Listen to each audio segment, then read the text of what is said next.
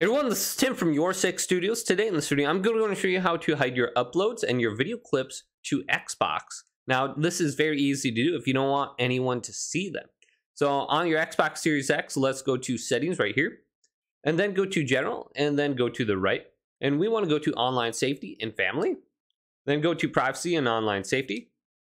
Then go to Xbox Privacy. Then under here, let's select A on Custom and go to View Details and Customize. Then scroll on down to where it says Game Content. Then let's go to the right, and it says Others can see your captures on Xbox. Decide who can see game clips and screenshots you make and upload. So you have three options under here. You have everyone on the internet, you have friends, or only me. So you can completely hide it by selecting only me. And then there's other options under here, like you can upload captures, and then you can see and upload to the community creations.